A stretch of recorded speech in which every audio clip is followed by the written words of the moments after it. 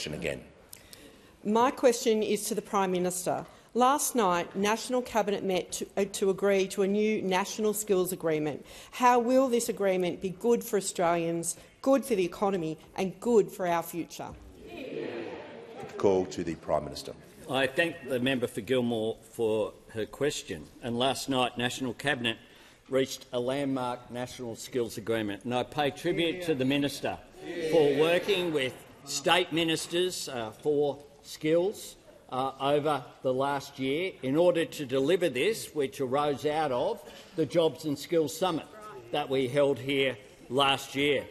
This is a commitment with $12.5 billion over 5 years to transform and expand access to skills and training.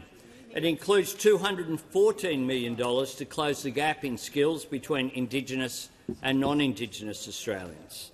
The agreement delivers the skills people need to find a good job and the workforce that Australia needs to build a better future. And I thank the Premiers and Chief Ministers who I've met with over the last fortnight in order to land this landmark deal. And indeed, it's the first National Skills Agreement since 2012. It's like history disappeared and just stopped during 2013 and 2022. These investments will deliver skills in priority areas right across the country, as well as meet local needs. We'll work together with the states to deliver TAFE centres of excellence because we know we need more collaboration between the universities and the vet sector. We will invest in skills because it's good for Australians. It's good for the individuals. So students I met this morning working on EV maintenance and on electric vehicles who will have jobs, good, secure jobs into the future. And it was fantastic to meet those Australians, either young Australians or in one case someone reskilling in order to secure a good job for the future.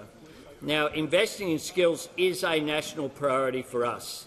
The National Skills Agreement builds on the work we've done over the last 18 months, delivering, first of all, we promised 180,000 fee-free TAFE places and we've delivered 215,000 of them. We will deliver another 300,000 fee-free TAFE places from January next year.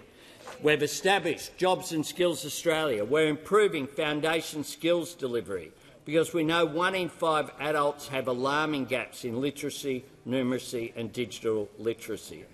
We're lifting apprenticeship completion rates.